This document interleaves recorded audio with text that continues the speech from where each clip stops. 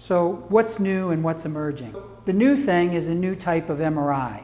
This is a diagnostic type of an MRI, and it's called multiparametric MRI. Why is it called multiparametric? Because we take a bunch of different kinds of pictures of your prostate gland using the MRI. It would be the equivalent of taking black and white pictures for your family album, then color pictures, and then having video, okay? So we have a bunch of different ways now that we can use MRI to look at the prostate gland, and we put those all together in one study called a multiparametric MRI. So there's some fancy names for these things that aren't important to you, T2 weighted, T1 weighted. These are kind of anatomic imaging.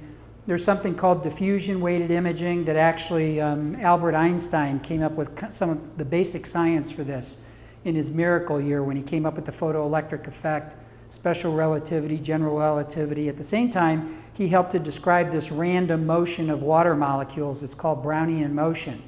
Well, that random jiggling of water molecules is restricted when cancer grows in a tissue. And it turns out we can actually measure the diffusion of water in tissues using MRI without even sticking a needle in you, okay? So that's a new thing. That's called diffusion weighted imaging. It's a very important part of this new type of MRI. Then we also do something called dynamic contrast enhanced imaging. That's where we start an IV, we give some contrast very, very quickly, just like what women get when they have a breast MRI, or if you've ever had a CAT scan, when you got some iodinated dye or contrast through your arm that made you feel kind of warm. It's a similar kind of contrast.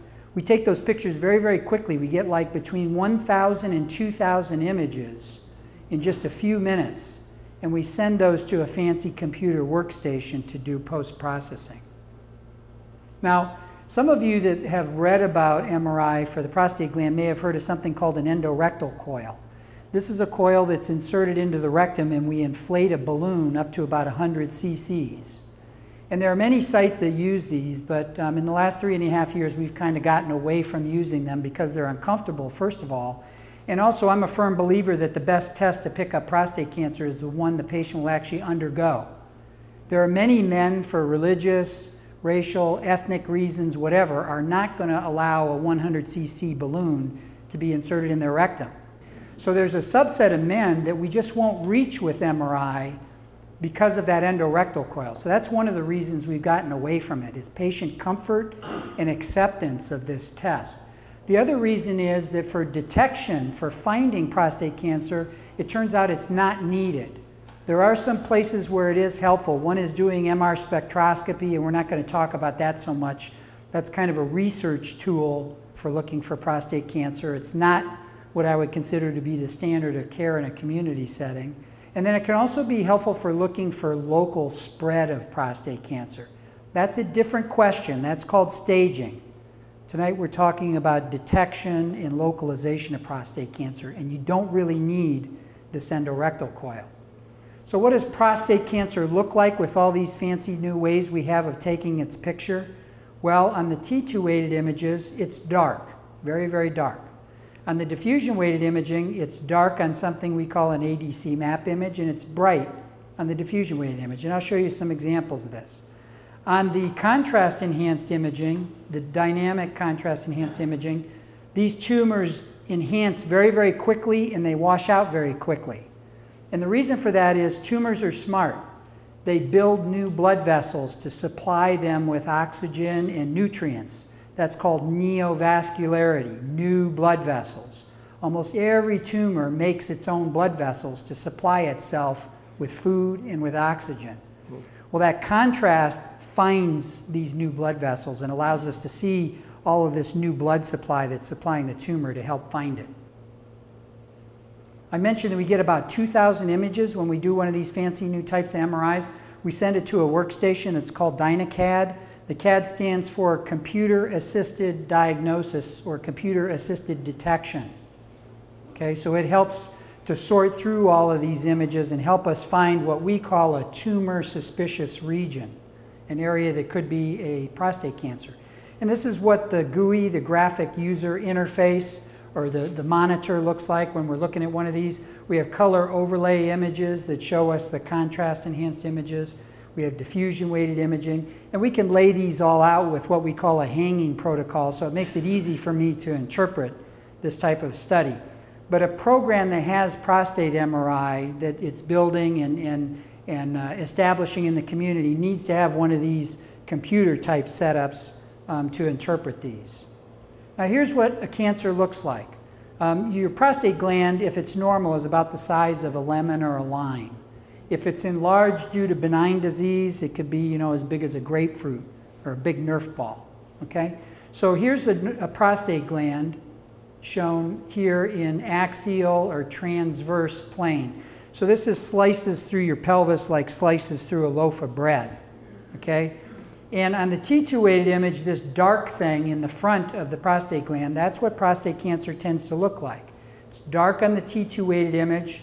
On the ADC map image, that diffusion weighted image, it's dark. On the other part of the diffusion weighted image, it shows up bright. With the contrast enhanced imaging, we get these nice color overlay images, and we can set this up any way we want. We choose to have red be bad, okay? So again, it's kind of light bulb medicine. I look on here, and the red areas are where this tumor is making new blood vessels, neovascularity. It enhances really quickly, and the contrast or dye washes out really quickly. So here's that tumor suspicious region sitting way up here in the front. This is all the same patient. So it's dark on the T2, the diffusion's restricted on the diffusion, and it's got a rapid washout pattern. So what are the indications in 2012 for this new type of MRI? It's a patient who's got an elevated serum PSA that has a negative transrectal ultrasound guided biopsy. Patient that's got an abnormal digital rectal exam with a negative transrectal ultrasound guided biopsy. The patient who has a positive transrectal ultrasound guided biopsy to look for local staging, so that's local spread, and also to make sure that there's not higher Gleason score tumor that's been missed, right? Remember, 35 to 45% of the time, the transrectal ultrasound guided biopsy undergrades or under Gleason scores the tumor. And then finally, another indication is a patient who has prostate cancer that's been treated. They had a radical prostatectomy or they had radiation, and their PSA went to like 0. And then a few years later, you may have heard of patients like this. Their PSA slowly starts creeping up, 0.1, 0.2. Now, when that happens, we know that patient has recurrent prostate cancer. That's called biochemical recurrence. The lab test tells us the cancer's back. We just don't know where it is. Did it recur at the site of the prostate gland originally? Is it a distant metastasis? Is it in the bone somewhere or in a lymph node somewhere? We don't know. But you can do this test and look at the prostate area and see whether or not there's signs of a recurrent tumor that's grown back. So in the European literature, they're about 3 years ahead of us here in the United States with regard to using MRI for detection of prostate cancer and for doing MRI-guided biopsies. This is from European Urology. This is the main urology medical journal in Europe. And this is kind of a review paper that talks about advances in magnetic resonance imaging. This is from about 1.5 years ago. And they point out in this paper that published data underline an emerging role for this new type of MRI as the most sensitive and specific tool available for imaging prostate cancer. Okay, so Europeans are a little bit ahead of us on this, starting to emerge here in the urology literature here in the United States. But among the tests we can use to image or look for prostate cancer, this is clearly the best. So part one of this, syzygy of these three things lining up is that this new type of MRI is good for detecting prostate cancer, for finding tumor suspicious regions. Once we see a tumor suspicious region, how do we biopsy it? That's part two, the MRI guided biopsy of the prostate gland.